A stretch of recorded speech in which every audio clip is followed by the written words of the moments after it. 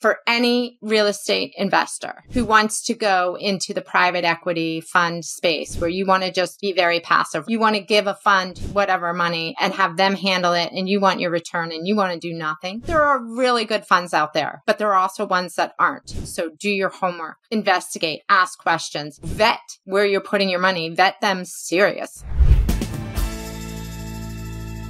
Welcome back to the InvestHER Podcast. This is Liz Faircloth. And I am your co-host, Andressa Gadelli. Are you tired of the endless pursuit for your next property? Yes. Well, today we're uncovering a passive and alternative investment strategy called note investing. We are going to break this down for you. And our guest, Amy Stavin, is the best person to tell you why, because she has a lot of experience with it. We're going to talk about performing notes, non-performing notes, first lien, second lien position. And this is going to be a guide for you to diversify your portfolio. So get a pen and paper and get ready. So Amy, for all the investors out there that are frustrated that a lot of deals are not making financial sense, why they should pay attention to note investing in today's market? Okay, well, note investing, there's a lot of good points to note investing, especially in this market where the supply and demand, there is just prices are so high to buy real estate. You're not getting a deal. There's just not a lot of inventory out there. And it's frustrating for any investor who's trying to find a deal, right? There's just not a lot of deals to be had. So note investing, is a practice of, I don't want to, maybe I'm just going to be very general or specific, just so people understand what a note is. Just start from there. So you have NPLs, which are non-performing notes, and you have performing loans, and basically these are mortgages. So you are looking to invest in buying paper, right? You're buying the note, you're buying the loan. If you're buying a non-performing loan, which right now in this climate, there is a very large inventory of NPLs. And there's a lot of different ways in which you can approach buying them. And we can get into that later. But it's passive because you are not the landlord, you are the lien lord, right? So you are not worrying about paying the property taxes, property maintenance. You have bought the note. You're worrying about the borrower paying their mortgage and you're collecting the interest. It's a passive stream of income. If it's performing, if it's not performing, your goal is to get it performing, and you're going to be able to purchase a non-performing loan at a much bigger discount than a performing loan. So the whole agenda here, for PPR is we'll buy a whole tape of non-performing loans. And, we have a whole team doing that for us. What we're going to do with those non-performing loans is hopefully get them reperforming. Because say you buy an NPL list and I'm just throwing numbers out, 70 cents on the dollar for NPLs. You're going to turn around and sell a PL list of performing loans at 93 cents on the dollar. So that is, that's the ultimate goal. Now, these are real estate backed. So if the borrower can't perform, the borrower defaults, you have to take it through foreclosure. That's that's what you don't want to do when you buy these. But if you have to, the silver lining is it is a real estate backed asset and investment for you.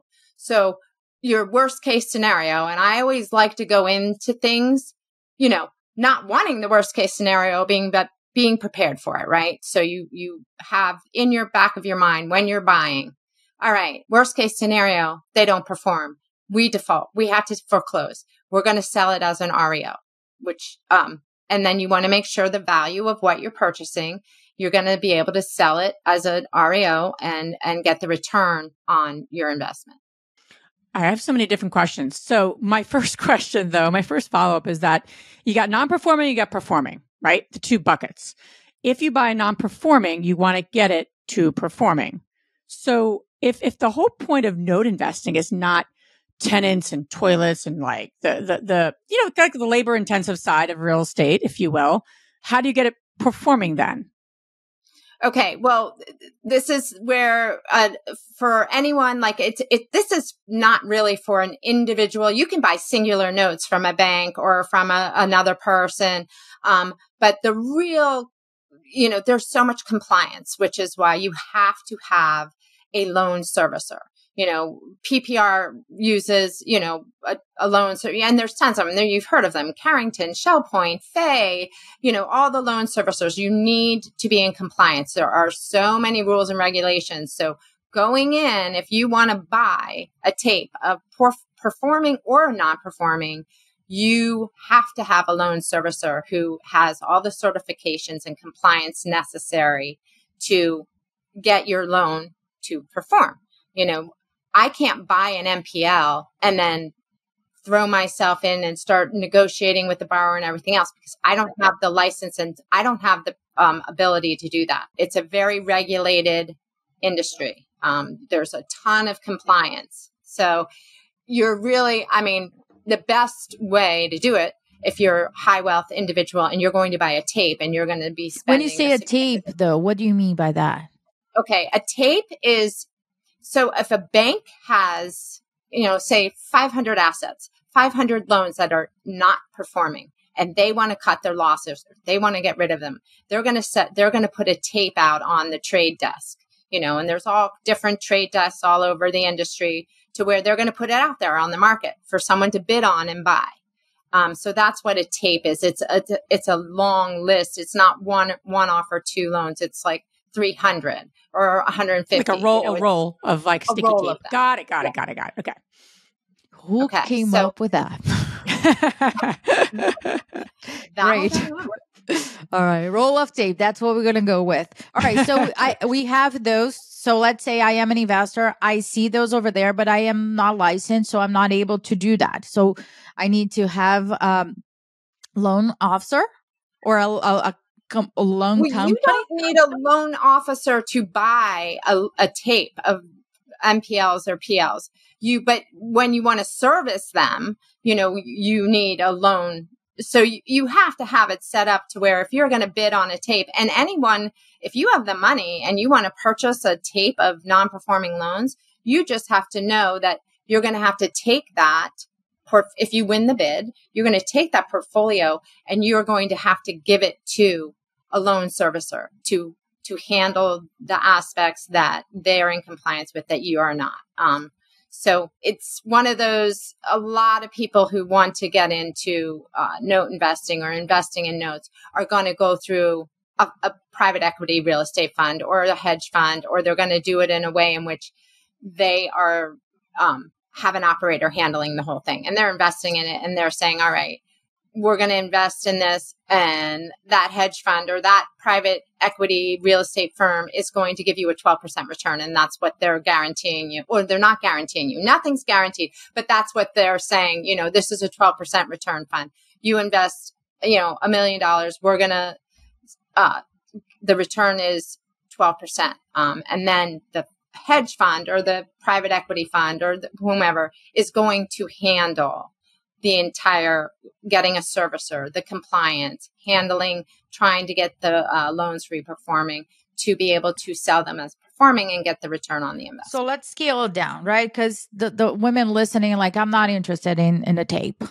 I'm a single girl. Right. Like I want singles. No, me neither. I want just one. Let's talk about one non-performing, right? Would I still need the servicer if I have to work on converting from non-performing to performing?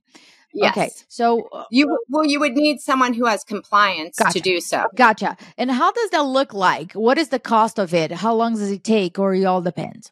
With volume comes a level of less cost. So if you have, say, 2 to 3 notes that you want to buy, you're a single person, right? And you're like, I want to buy some notes.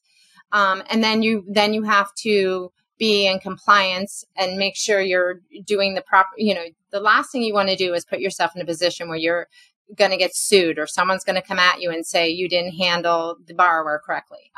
So you're going to take your 2 or 3 and then you're going to research loan servicers.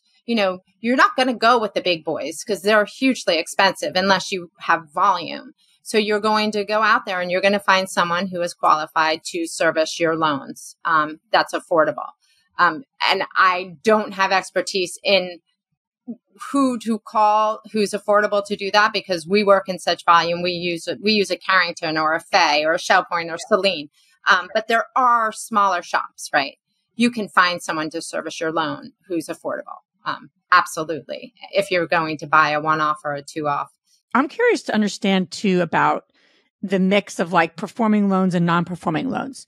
Is that impacted by obviously the economy and what's happening? Meaning like my ratio might be 20 to 80% non-performing and 20% performing. Or is it not matter? I'm curious because I think that's part of whether you're active or passive in this niche. That's important information to note because that's something that I would want to ask, of the private equity firm, right? I'd want to know their philosophy so I could say, wow, they really have their, together, or they don't. So, as a passive investor, we have to be stewards, right? I want. So how does that break down? Does it break down the way I'm thinking about it, or is it different? Well, different funds buy different. PPR only buys non-performing loans, right? We buy distressed assets. So, right. So if it's non-performing, one, you're getting it at a much bigger discount. Our goal is to get it performing and then sell a performing tape too. So generally, you're buying one or the other. You're buying a performing. Got it. It's not like a mix of like properties in your portfolio. Okay. Got it. No. It's like two different lanes, if you will. Okay. That makes sense. But when you buy, all right. So, but when you have your portfolio, like we buy 300 non-performing loans, our goal is to get as many of those performing as we can. So then at some point in our portfolio, yes, we have 100 non-performing, 50 performing. We bought them as all NPLs. Oh, I see. Okay. So we just are getting better upside right now on the 50 we just got performing. We may wrap them up and sell them off because, all right, now we have them performing. We bought them here. Now we can sell them here because we got them all. We got all the borrowers back on track. We modified their loans. We went through a process, and oftentimes when a borrower is in default and the bank sells their note, right? Sells a non-performing. The borrower then we're going to go back at the borrower. We bought the note at a different price, right? So we're going to be able to wheel and deal with them better than the bank that sold it because the bank kind of did their insurance cut, said, we're selling this. It's your problem, right? So then, we're in for a different amount of money than the bank was. We're going to be able to modify and maybe make that, give them a better rate or give them a better end game, final number or purchase price, and get them to be able to perform again. Makes a lot of sense. I'm curious about the downside. What's the downside? There's so many ways we can, and especially a lot of women who are listening are active investors, they're passive investors. What's the downside though of this particular niche? Obviously, there's a downside to everything. I'm a multifamily investor, right? And I know that 80% of the portfolio that you guys focus on is more on the note side, but what's like the worst case scenario? For the worst case scenario? Buying non-performing. Okay. So the worst case scenario is you didn't buy right. Okay. Or you bought when the market was, the market's very escalated now. So my first cautionary tale to anyone doing this is do your homework, do your diligence, know your values, find someone to, boots on the ground, make sure you buy right at the right price. So say you just bought it in the height of the market. You bought it when the market is right now, 26% higher than it was 3 years ago. So you buy it and you think, all right, I'm good. I'm solid. And you cannot get it to perform, meaning you are going to have to take it through foreclosure, which is a pain in the butt. It is not quick, right? These are occupied. You're dealing with evictions. You're dealing with 12 to 18 months just to get it to where you can even sell it as an REO. And then the market has crashed, right? And the value you bought it at, very escalated, great market. You're like, this is awesome.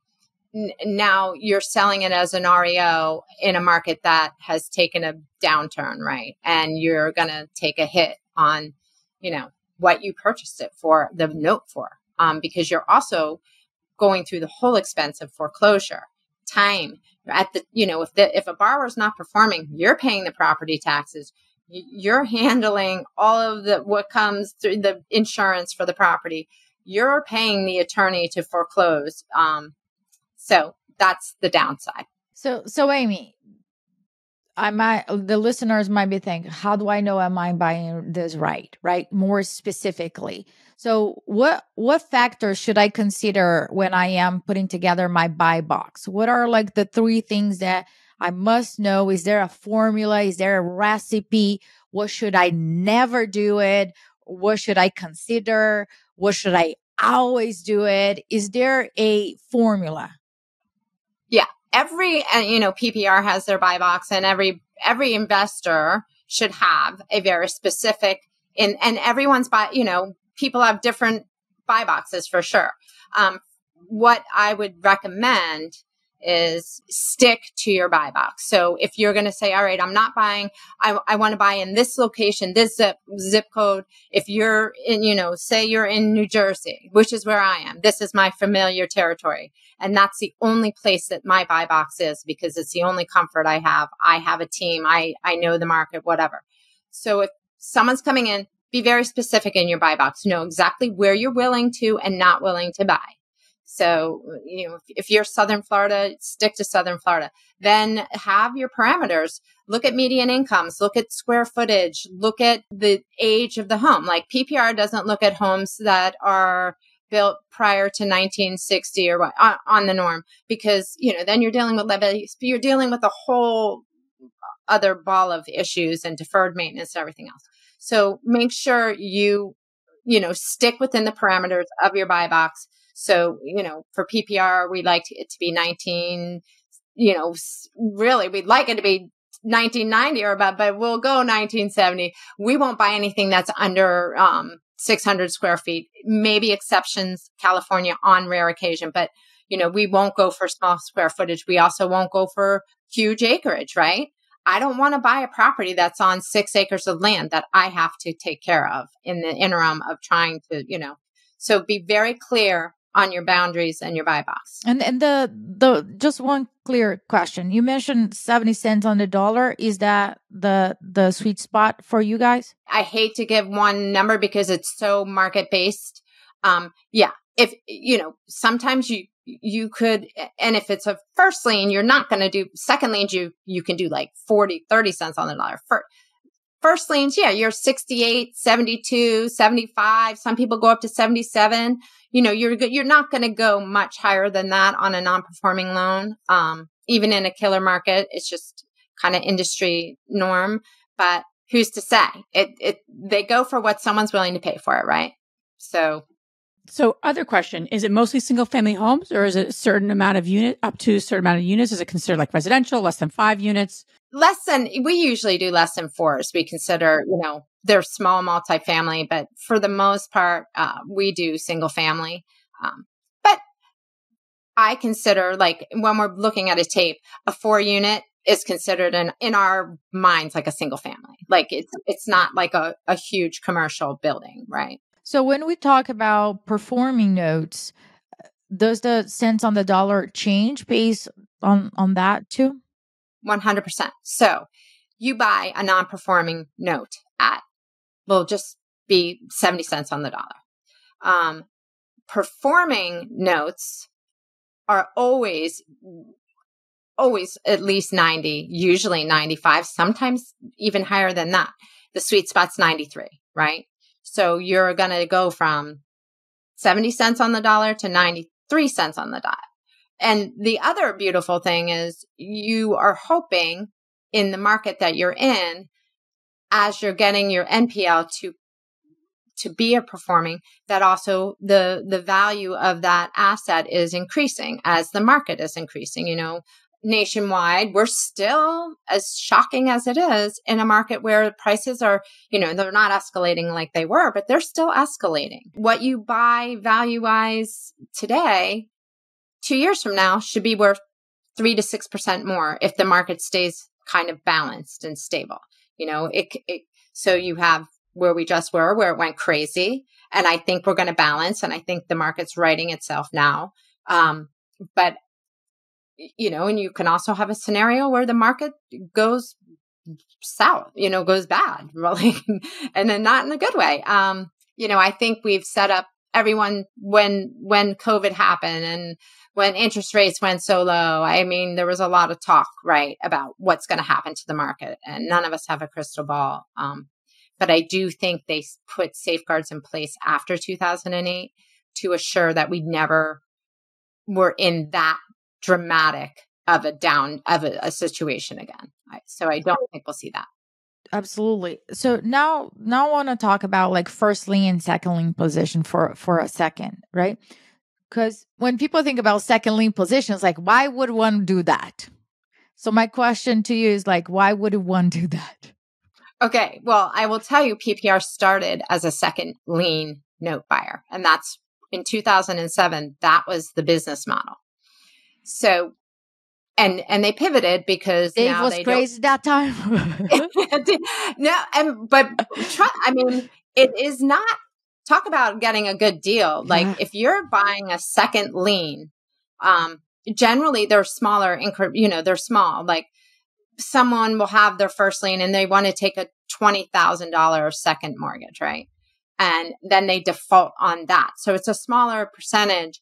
And you're still subject to your first lien. So if that becomes non-performing, oftentimes like you can get those 4 pennies on the dollar, because the banks just want to get rid of them. So here's the plus and minus. You can buy, say someone defaults on a $20,000, you're going to buy it for $7,000. Okay. Even less maybe. So you own that. The borrower is performing on their first lien, right? So we're going to try and get that borrower to perform on the second. If we can't get them to perform, if there's equity there saying what they owe the first lien is like, say the property's worth $400,000. Their first lien, their mortgage on their first lien is $260,000. You purchased your second lien for $7,000. You can't get the borrower to perform, but they're still performing on their first lien. You can foreclose. As a second position lien holder, you then own the property. You can Dave, sell. You're smart. You can then sell the property. You just have to pay off the first. So we are subject to the first. So let's just summarize that for a second, right? So the key here is to when evaluating second lien positions is to make sure that the first lien is performing. And then the second lien, it's not performing. And the goal is to make it perform or foreclose on something that it is performing. Right. If it's not performing on this, if your second lien is not performing, you can foreclose on the whole thing. Are subject. Yeah, you own the house, but you have to pay off the first lien. So you are subject to the first lien. So they're going to give you their UPB, their payoff. You can sell the property and pay off the first lien, and the borrower's out of luck, right? Because you just bought their house and paid off their lien. You own the house full and any profit that it's there, it will be mine. I've seen PPR, I've done second lien deals where PPR's made like 100 to 150 grand on a deal they bought for $5. Because the market escalate specifically, in high escalating markets like California, we did a bunch of second liens recently that, we bought for, and we've carried. So you have your costs and your legal and all of that. So your second lien that you buy at $5,000 and then you have to go through default, foreclosure, attorney, your second lien that you bought for $5,000, you're now in it for 18, right? Mm-hmm. But then the value of the house and you did your math and it's worth it to go through the whole foreclosure thing because of that.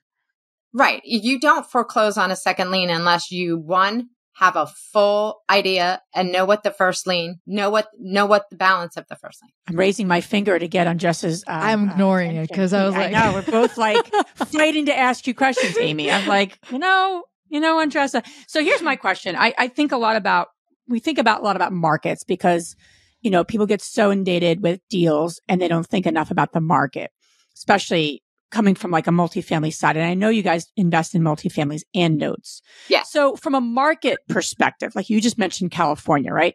High price, high tax, state. Is there certain types of markets that are very like you would evaluate very similar to like looking for a really good multifamily? Is that similar from like a market analysis perspective, notes versus like small multis? Is it really the same or is there a different? Like actually markets for note buying, we really look at like high priced class A, that type of appreciation markets that are just very high priced and we can get as a good deal. Because multifamily, we may not want to do that. So I'm just curious, being in both of those areas, how does that impact market analysis in particular? Well, it's definitely a different analysis. So where we're going to look to buy multifamily and invest in a multifamily is very different than where we're going to look to invest in, buying, and we don't buy seconds anymore. But where we're going to buy, usually NPLs you're better off having like all over the country because you're just mitigating your risk because if one area doesn't do well, another area is going to cover that area. But now in multifamily, you're buying one thing, right? So you're really going to be specific as to where you want to purchase.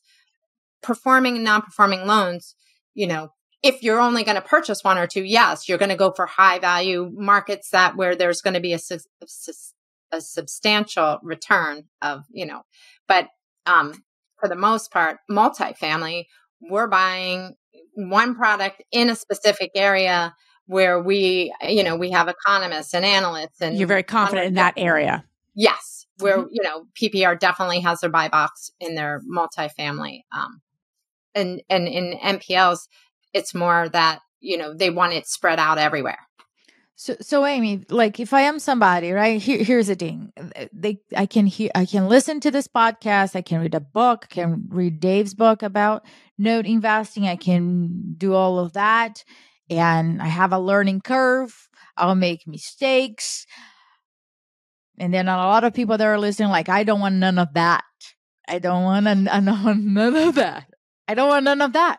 Right. And I think that where I am right in my life right now, I don't want none of that.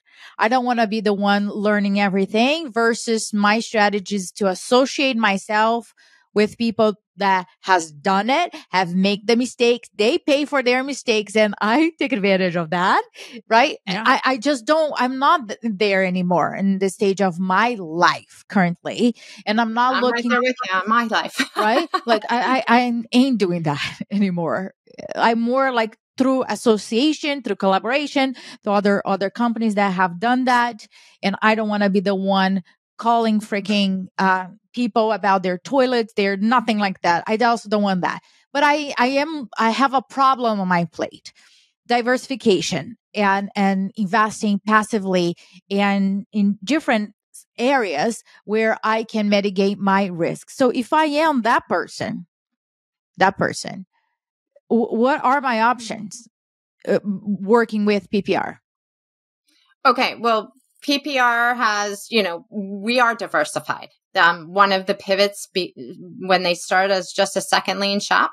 And when you have all your eggs in one basket, I think in any arena, the potential to take a hit is far greater unless you diversify. So PPR took that, did well with their second liens, but also got burnt on some, right? You're never going to hit a home run every time. And people who say they do are frankly lying to you.